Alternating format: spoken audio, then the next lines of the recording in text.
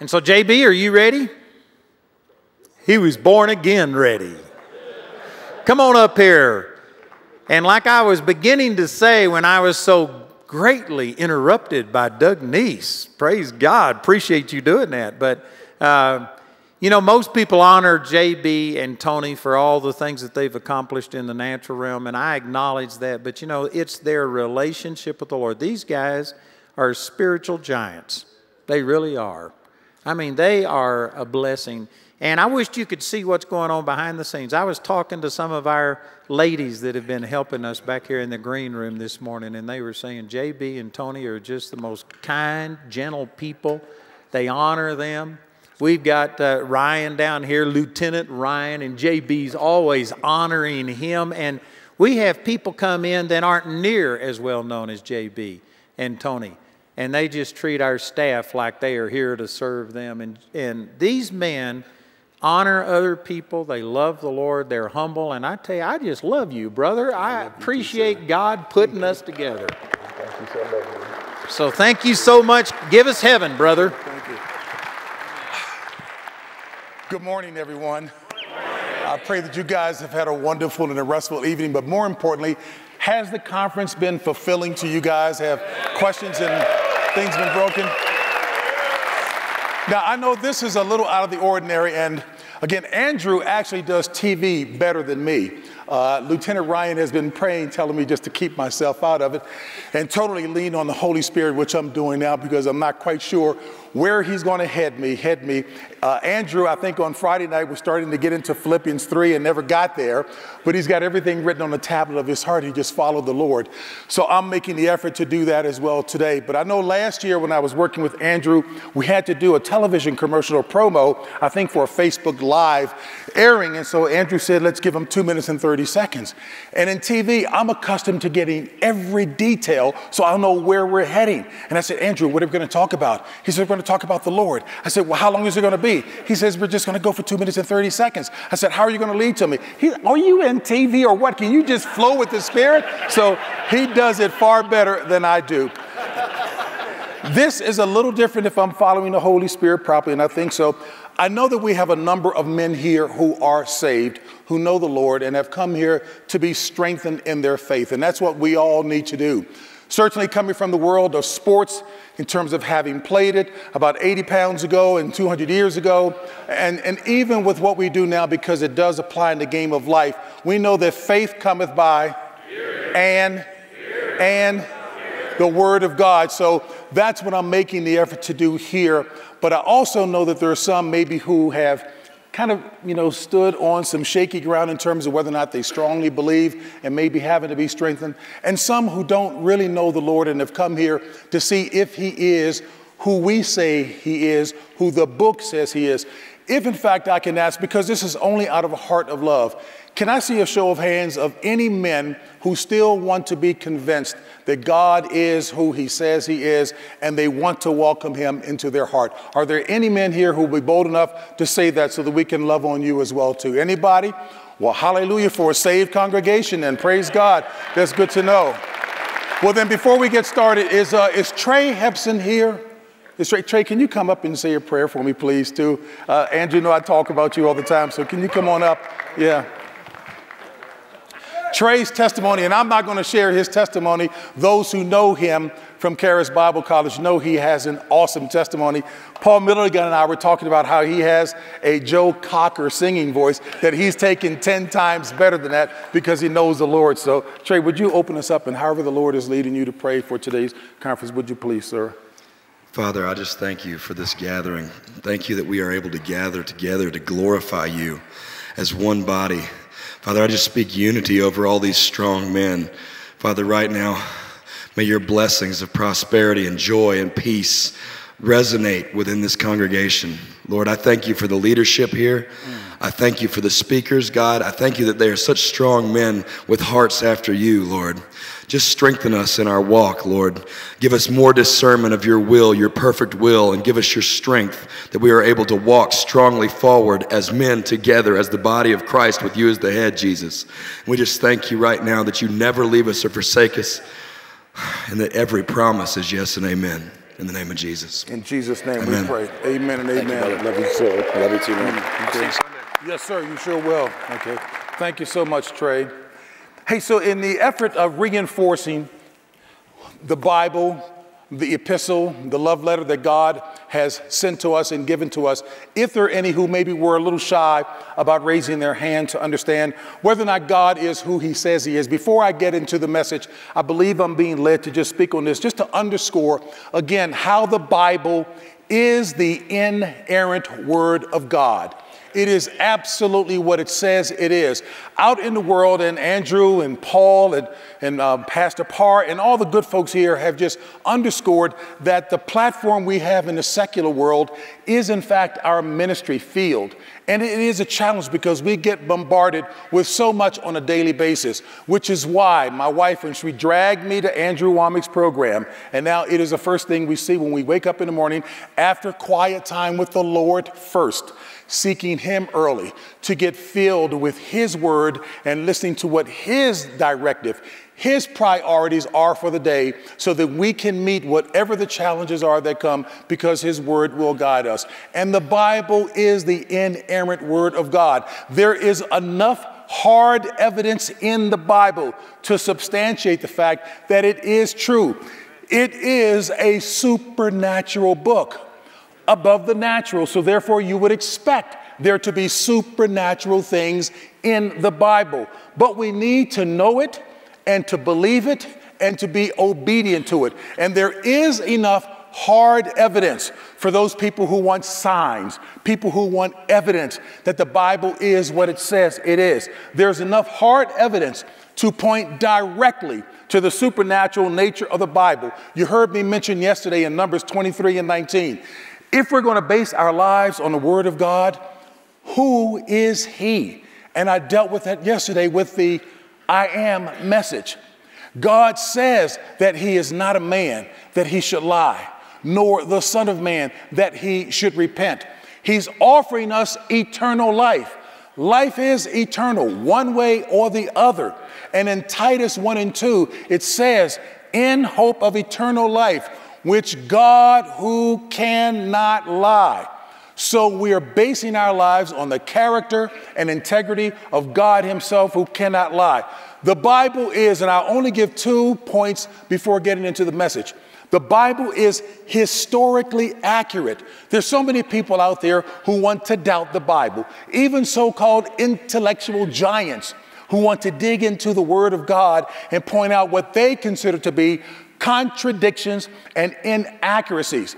Just like in the game of football, you can't understand the game of football unless you understand the language of football. When you hear the quarterback call a play using all of this language that's esoteric, unique to football, you need to understand the language. Well, it's the same thing for those carnal-minded folks out there who try to interpret the Bible with a carnal mind.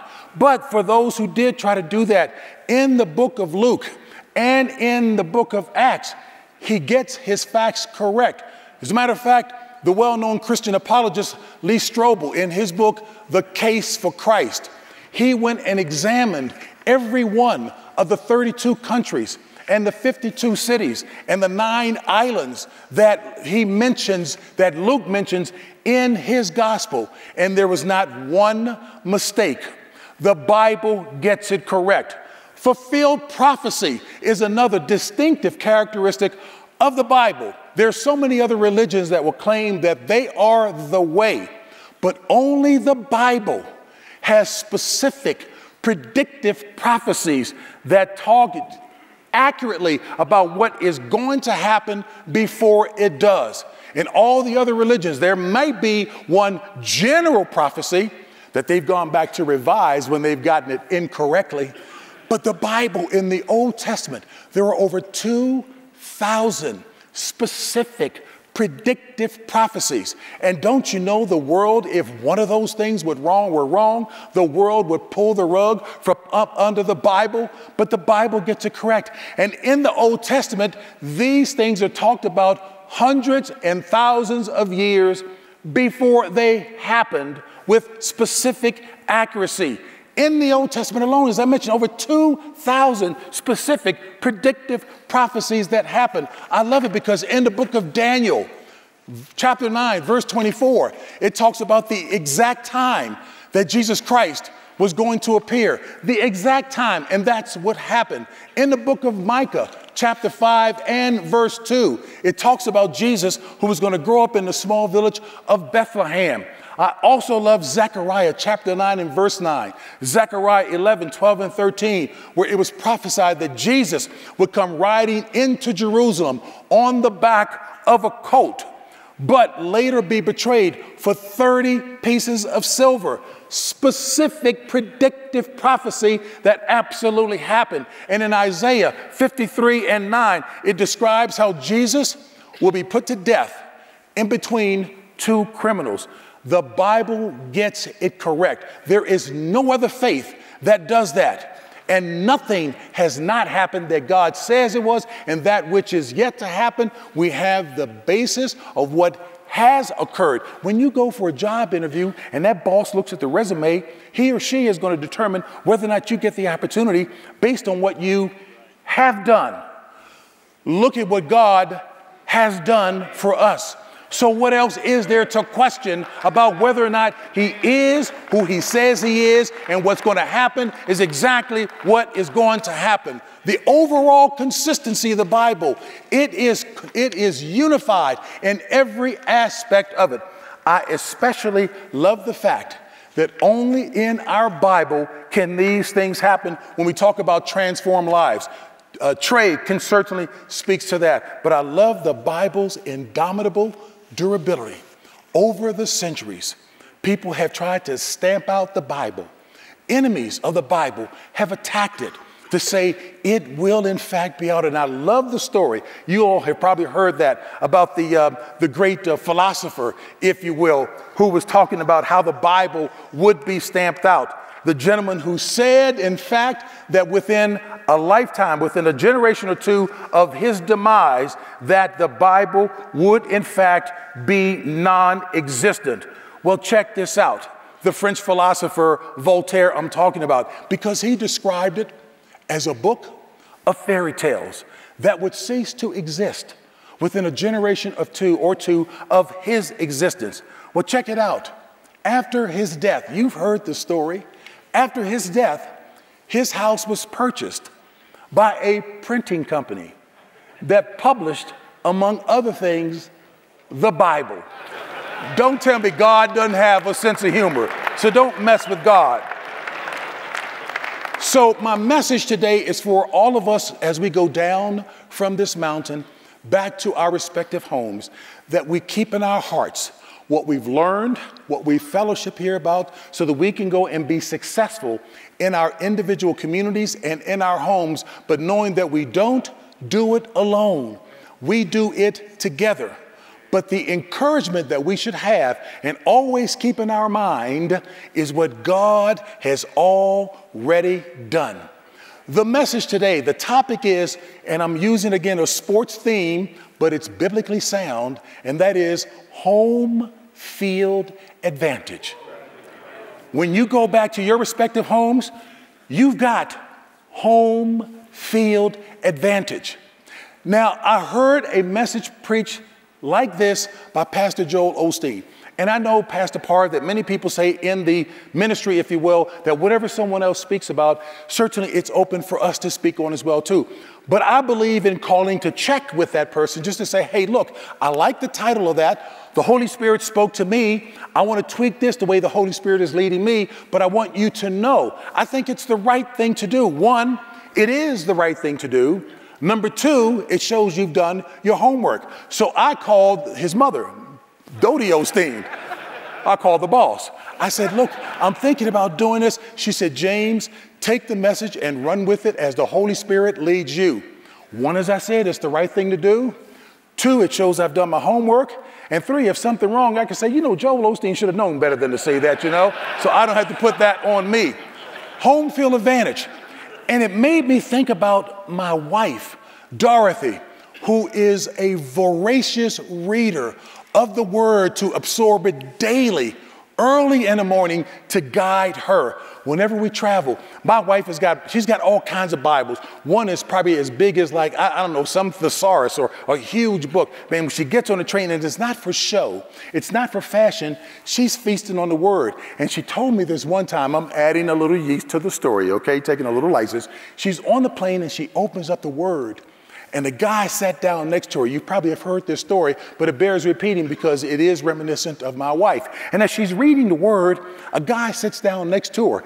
And about 4 or 5 minutes into sitting there before the plane took off, he looked at her and said, "Ma'am, I see you're reading the Bible." She said, "Yes, I am." And he said, you truly don't believe what's in there, do you?" And she said, "Of course I do. It's the Bible." He said, "Well, look, tell me something. Now, this guy, what was his name, who was in the belly of the whale for three days?" She said, "Jonah." He said, "You truly don't believe that?" She said, "Yes, it's in the Bible. It's a supernatural book." He says, "Well, can you explain to me how in the world he sustained himself for 3 days in the belly of the whale?" My wife stopped to think about it because the Bible didn't get into details. And she said, "You know what? When I get to heaven, I'm going to ask Jonah about that." And the guy said, "Well, suppose he's not there." And she said, "Well, then you'll have to ask him, so absolutely." So I want to talk to you about heaven is cheering us on as we go back, Jim Blaze, to our respective home territories. Growing up playing basketball and baseball, I can tell, much like anybody else, I can tell the same story. We always performed better if we had somebody in the stands cheering us on, encouraging us, and especially if they were family members, mothers and fathers out there cheering you on. Now, people can say, you know what, it's probably more psychological, if you will, in terms of what was going on. But I tell you what, it had a direct physical impact on me because I felt like I could run a little faster, I could jump a little higher, and I had better stamina when my parents were in the stands cheering me on. And that certainly was the case when my mother and father, both who are now in the presence of the Lord, were there cheering me on. I absolutely was thankful that my father was there. My father was like Joseph in the Bible to me, the quiet one, the one not talked much about because my mother wanted to stay home to be an excellent homemaker, and she was and she did. But my father, even though he worked 2 and 3 jobs, he never missed a significant occurrence for each of us 5 kids. He was there. And my mother was always underscoring that our family had a trait of excellence, irrespective of the fact that the world would say we came from modest circumstances. My mother and father were high school graduates, quote unquote, only. My dad drove a taxi cab. He worked as a prison guard. And during the holidays, to make a little extra money, he worked out at Avis Rent-A-Car. But I'm telling you, they were PhDs in their drive and determination for the 5 of us to live a better life. And especially once my mother got a hold of Jesus Christ, and probably just the opposite, and to find out that my father had a deathbed conversion right before he went home, thank goodness to say, to the Lord, that he accepted Jesus Christ as Lord and Savior. So I am thrilled because that is the most important thing. It's a fact. Let me just support this about home field advantage. And I think we've got something, a picture of this to substantiate this. How you have a distinct edge if you have home field advantage. In the 75 years of NFL football, between the years of 1940 and 2015, the home team in the playoffs, research it yourself, had a winning record of 305 and 148. That means they won nearly 70% of the time in the postseason if you had home field advantage. That is absolutely accurate. And you never know what you can accomplish, how far you can go when you've got folks who are cheering you on every step of the way. In the book of Hebrews, chapter 11, here's the biblical foundation to the thesis or the topic, if you will, of today.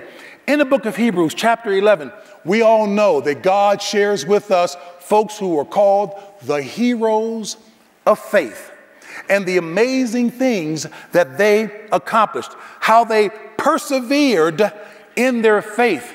Great names like Moses and Abraham and David and Sarah and Ruth and Daniel and Esther. People whose names we remember very well. But also, just as Andrew was giving credit to all of the people who have just as important a role for this successful men's conference, all who are making it so easy for us. There are many names we may not remember or know at all, but they are the heroes of faith who God talks about in chapter 11 of the book of Hebrews. And the common thread, the common characteristic that they all shared is that they dared to believe. They had faith in God that he would do what he said he would do. They believed the promise of God, and they did incredible things as a result of that. That's what we ought to keep in mind as we go back down from this mountaintop to do what God has ordained each of us to do. And in Hebrews chapter 12, it says, and I read as follows, chapter 12, verse 1 in the King James Version, "Wherefore seeing we also are compassed about with so great a cloud of witnesses, let us lay aside every weight and the sin which does so easily beset us, and let us run with patience the race that is set before us." This passage refers to our life as a race, and it conjures up a picture. I think we have the best picture that we could find, if you will, in our minds of this big stadium in heaven with the stands that are filled with a huge crowd of men and women of faith of old, rooting us on as we run our spiritual race, carrying out God's plan for our lives. The best that I could come up with was an athletic stadium with fans there who are cheering. That's what we can see with our natural eyes, but this is also similar to what it's like in heaven with the great cloud of witnesses who are cheering us on. So we need to see and to understand that we are not running our race alone, and that all of heaven is pulling for us as we go forth. No matter what the difficulty or trial or tribulation is that we're dealing with in life, God himself has proof with witnesses up there who are telling us we can do it. We can do it because they have done it. And they're the ones that we need to be keeping in mind. They're up there pulling for us, the great saints of old and our loved ones who've gone on to be with the Lord, who have joined these great cloud of witnesses in the stands up in heaven, cheering us on. Every one of them, with every ounce of their soul and spirit, are urging us, exhorting us on to success in the Lord. Others who have run the race successfully and have won, their witness, their example should stir us on to run with patience and win as well, because they're saying to us, keep on running, give it your best, you can do it. No matter what it looks like, God has got our back and urging us on to success. So we need to understand that we truly, in the natural, have home field advantage when we go back home.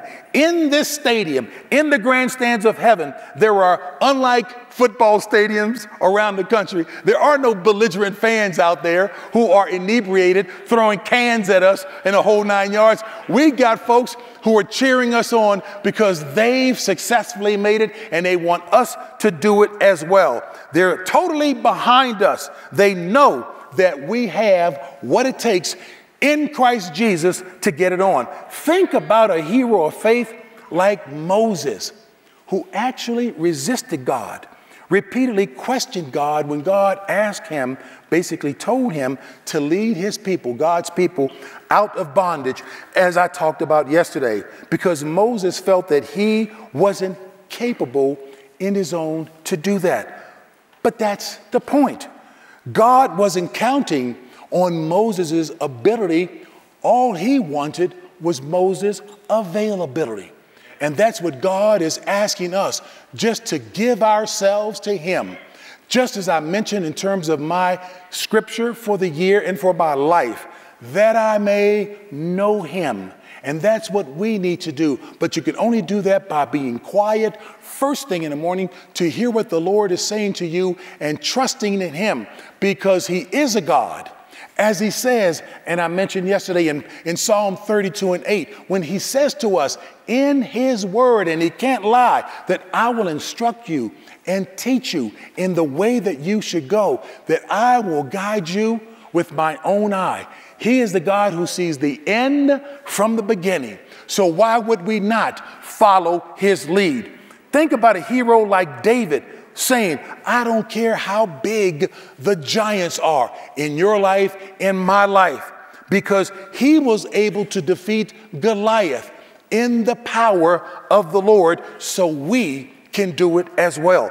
Esther could well be calling your name, saying you might be a little afraid, but go ahead and do it anyway, because all of us have been raised up for such a time as this in God's timing. Gideon saying, no matter how bad the odds look, however intimidating the scenario may be strong and of good courage. Joshua 1:8 and 1:9 says that, because the Lord our God is with us. And the fact of the matter is, we've heard this expression over and over again, God plus us equals a majority. All of the saints of old are pulling for us, giving us that home field advantage. By faith, you and I need to hear the roar of that crowd. By faith, we need to see them in our spiritual eyes, standing up and cheering us on. By faith, we need to know that we are well represented with some awesome faith, represented by those great heroes of faith and our loved ones who are in those stands. We need to see with our spiritual eyes into the spiritual dimension that our brothers and sisters in Christ holding up signs with our name on it saying, Trey, go for it. You can get it done. Matt, that's my boy. He can get it done. Your wife's name, yes, she's got what it takes. Keep trusting Jesus. Keep trusting Daddy, Abba, Father, because he loves us. And when we know that all of heaven is pulling for us, when we know that that great cloud of witnesses are cheering our names on, it's more than a psychological boost. It has a physical impact on us as well. More importantly, a spiritual aspect in terms of keeping us going. I mentioned that you can go further. I can go further with a second wind in the game of life if we've got some people who are cheering us on. My mother went home to be with the Lord 12 years ago. My mother was an awesome woman of God. She came to faith in Jesus Christ later in life. But my mother, like my mother-in-law, was no nonsense.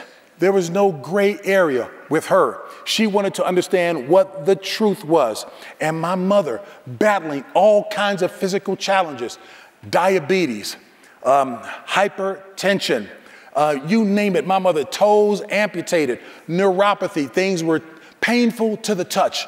My mother couldn't walk from her bedroom to the kitchen without taking a 10-minute break, but my mother persevered. And I grew up seeing how my mother struggled for the 5 of us to provide for us when stockings back in the day cost 25 cents. She took that and fed the 5 of us to make sure that she was pouring into us by example as well as word. And when she got a hold of Jesus Christ, it was all about him, because she knew that he could deliver what he said in his word. So when people talk to me, I let them know unabashedly, I am a mama's boy. And I don't mean that in a pejorative sense, because I saw how my mother led by example. And the fact that my mother wanted to live longer, but God blessed her with a tender 72 years of life. And I always say, if I can be half the man of God that she was, woman of God, when she faced death in the last 6 months of her life, couldn't get out of bed, had to be cleaned and everything. She had the joy of the Lord in her heart. One of her multiple times going to the hospital, Dorothy and I are riding behind the ambulance, and we're seeing my mother through the window, and she's chewing gum, singing songs like Ain't Nothing Happening. That's the kind of faith that I want. So I love my mama all day long.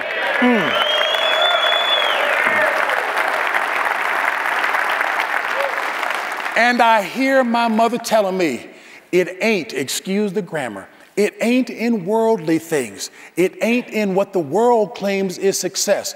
God is only going to ask you at the end of the day, not how much money you made, not how much influence you had, not how many people know you. What did you do with my word? Because we know in the Bible, the word says those things are like wood, stubble, and hay. They will burn up before the Lord. We want things that are representative of precious stones that will stand the test of the fire, doing what God said we're to do. So I'm testifying right now, I'm trying to grow deeper in God's word and everything. Some of you may think that that you don't have anybody in your family who's cheering you on. Maybe you can't think about somebody in your immediate family, maybe the extended family, but I beg to differ. If you were here today, you're hungry with a God-sized hole in your heart to hear God speak to you, a hole that only God can fulfill. Somebody in your family prayed for you down the line. If you stop and think back through it, you'll find somebody in your family who cared for the word of God and who cared for you and prayed for you. That's why you're here now. Just don't go around like most men thinking, I can get it done on my own. That's when you and I will be sifted like wheat, because we have to get it done with the word of God. He is the one who created us and not we ourselves. And the reason we love him is because he first loved us. That's the kind of God that we serve.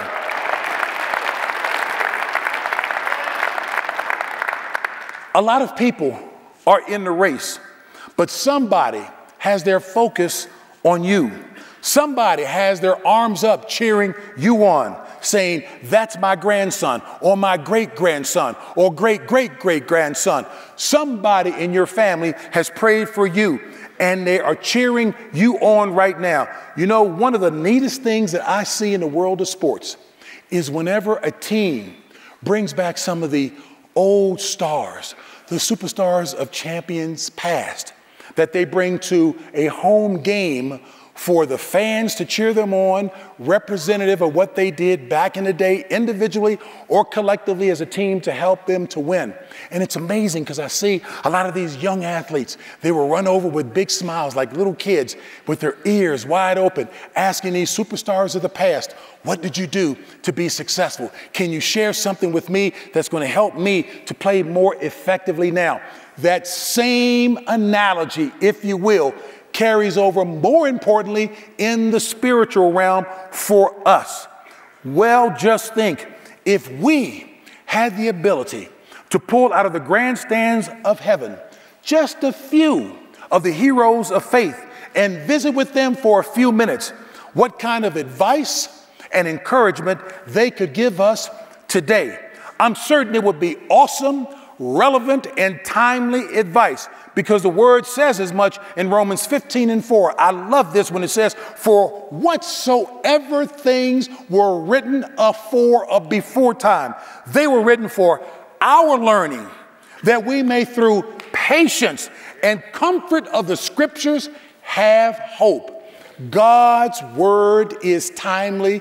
There's no such thing as, you heard me say yesterday, as new fundamentals. People got itching ears wanting to hear new things. It's what's tried and true. And God's word is just that. Some of you have had some unfair things happen to you. Life hasn't turned out the way that you hope it would be. And you might even have a little bit of bitterness and anger in you, wanting to give up on your dreams. But imagine a young man who steps out of the grandstands of heaven to share his story.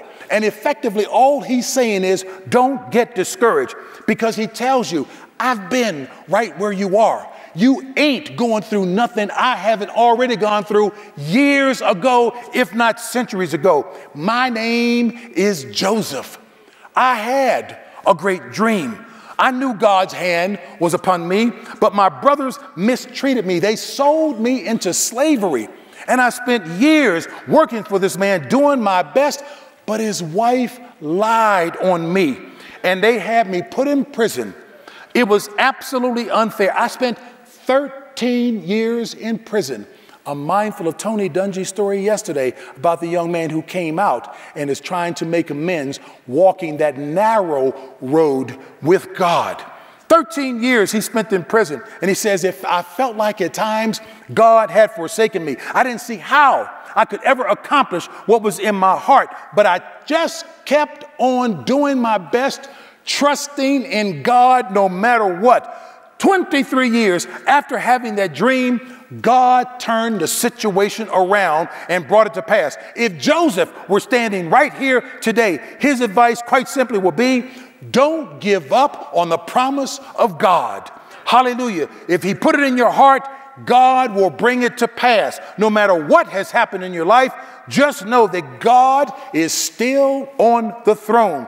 Joseph is saying, I've seen the faithfulness of God. I've seen him turn it around in my life. I've seen him vindicate me. He brought justice to the situation, and I am a living testimony of God's goodness. Joseph is in the grandstands of heaven saying, if God has done it for me, he can do it for you and me. Then there's a young lady in the stands, love this one, by the name of Rahab. You know the story all too well. She was a prostitute. She says, I'm here to cheer on all the people who've made mistakes. I'm the first to tell you, I did not start off right in life. I had big dreams. But just as Tony made the point about the young man who unfortunately is now deceased, she says, but I got hung up with the wrong crowd.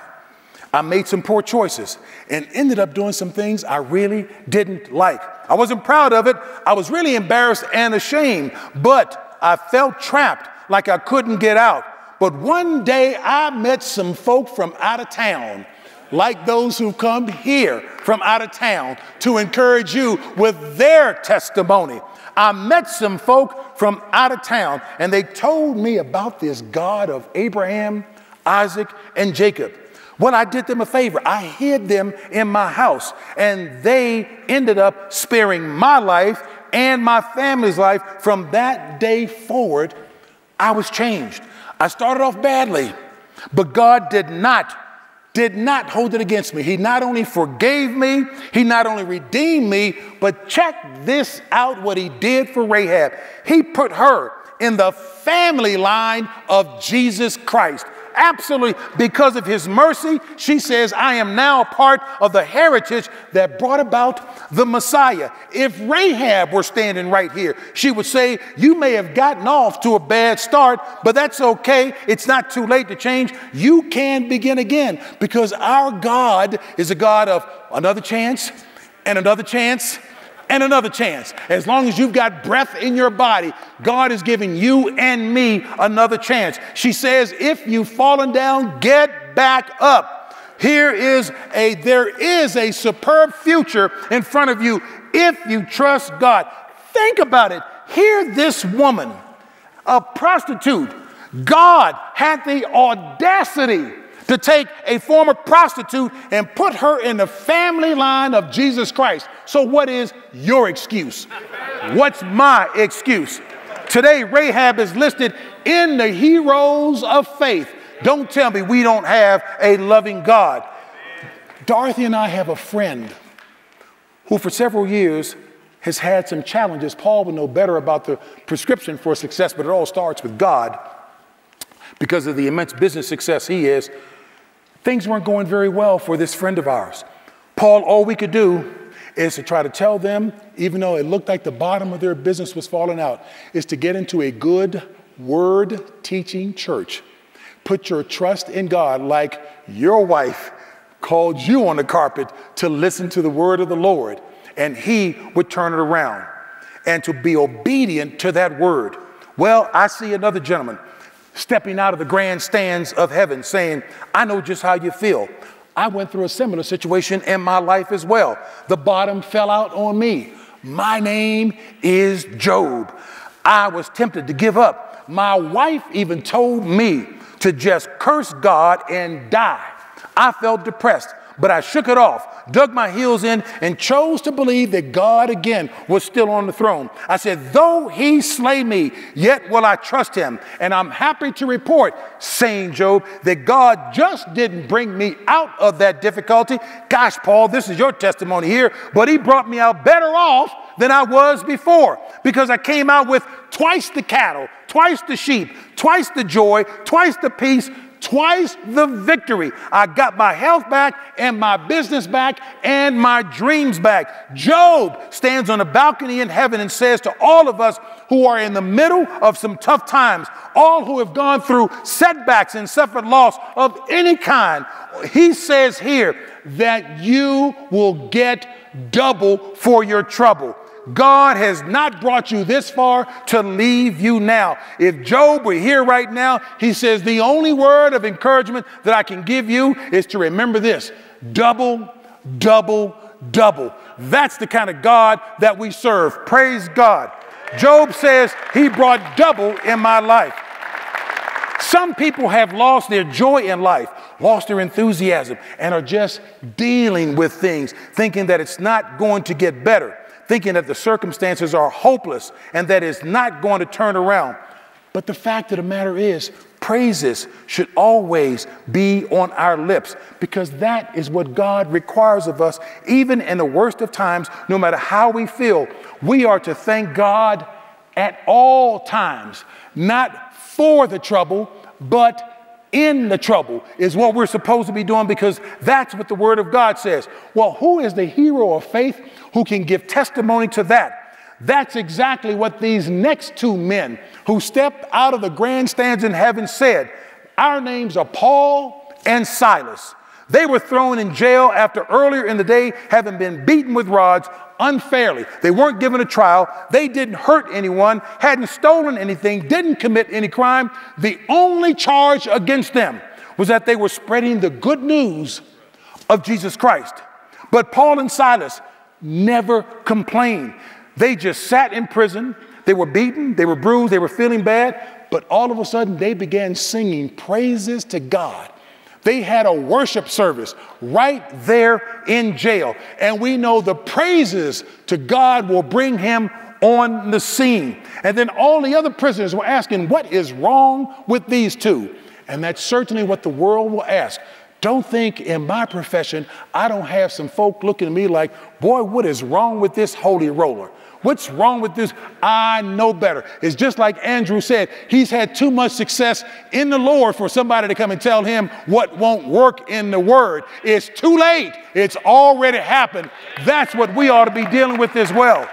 And at midnight, we know that the prison doors flew open with the earthquake. The chains fell off and the angel appeared and said, let's get out of here. Even the jailer found them later, bandaged up their wounds and said, tell me about this God that you serve. That is what our lives can be like back in our respective hometowns if we model the love of Christ and whisper praises all day long, no matter what the circumstance is.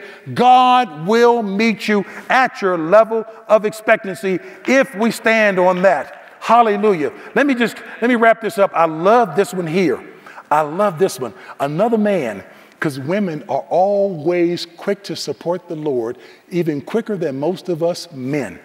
Another man steps out of the grandstands saying, Paul and Silas, you think you had it bad. Joseph, you think it was unfair. Abraham, you think your promise was impossible. David, you think your giants were big. Well, I've got all of you beat. I was dead. My name.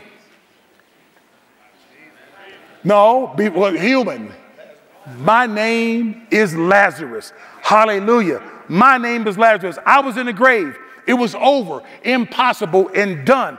But I had two sisters, and you can think of sisters any way you want in that one. I had two sisters who never gave up. They dared to believe that anything was possible. The stone was rolled away. Jesus spoke life, and Lazarus came back from the dead. Lazarus is saying to everyone here who has a situation that looks dead, it's not over. It's not too late. God can resurrect those dead dreams. You may be thinking, I'm too old. I've made too many mistakes.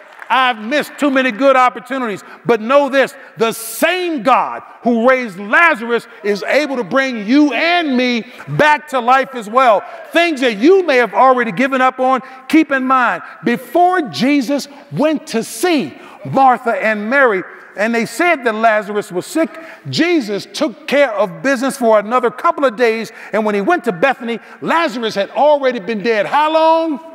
4 days. Martha said, Jesus, Lord, if you had been here, my brother would not have died. Jesus said unto her, your brother and my brother, he shall rise again. Martha says, I know that he'll rise again in the resurrection at the last day.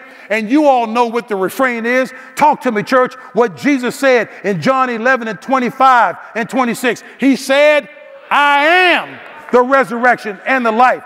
He that believeth on me, though he were dead, yet shall he live. And whosoever liveth and believeth in me shall never die. Believeth thou this? And the answer is yes. Saints, we are not running this race alone. All the saints of old and our loved ones who've gone on to be with the Lord, they're cheering us on, giving us home field advantage. So let's take our encouragement from them, knowing that the most important asset that they had was the faith to believe and persist. And the truth is, wherever we go, we have home field advantage.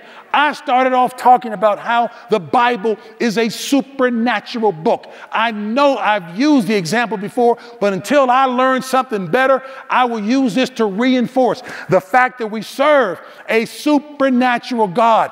The world understands it. Why is it only that the name of Jesus, as I talked about yesterday, people recoil at that name? They draw back and try to tell us that we can't use it. Andrew talked about the visit to the local school where Coach Dungy went to speak, and you heard what teachers came up to tell him afterwards, because they know we have got to be bold and go back and take back our communities, take back our families, and model the Word of God, because he is the only one that can turn this thing around. And we better be bold. But check this out, brothers. We're all together in here. That underscores another biblical truth. All truth is parallel. What's true in the natural is true in the supernatural. It takes teams, whether you're in business, running a Bible college, or anything else, to be successful. Ephesians 4:16 says that every joint supplies.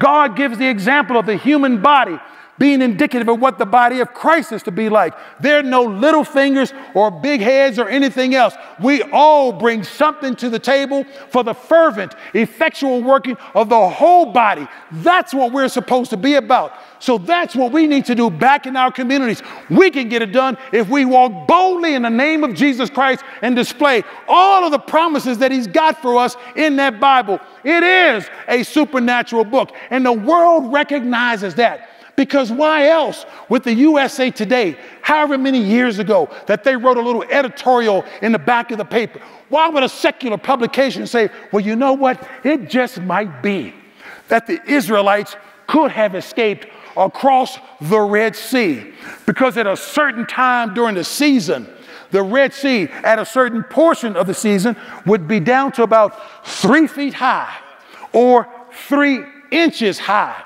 So it's possible. We need to know the word completely. How did Jesus answer the questions with everybody? He didn't debate them. He simply said, it is written. So if the USA Today would say that it was possible for them to go by, essentially what they're trying to do is to diminish the supernatural capability of our God by saying, okay, it wasn't as much of a miracle as it should be. Well, what we need to say, no, don't mess with my God. You're diminishing the miracle that he did. It is written that if, in fact, all of God's people went across safely, Pharaoh's guards came back behind them. If they got drowned in 3 inches or 3 feet of water, that's a miracle in my book any day. That's the God that we serve. So the point is, let us make sure that daily we are in the Word of God. We have got the ability through the phones that they provide and technology to listen to those, and the ministry that breaks down the word for us to feast on, who are committed to that. And what we give to them is going to carry that out to the four corners of the earth, because God is not mocked. He will be back at some point in time, so we better be found faithful in executing and supporting those of us who are in the ministry, giving the word out. We've come up to the mountaintop to hear from God this weekend. Let's go back down and make sure that we are understood deep into the word, getting progressive revelation so that we can be miracle workers as well. And the fact of the matter is, you will have, and I will have, home field advantage wherever we go, because folks are cheering us on. Hallelujah. Thank you, Jesus.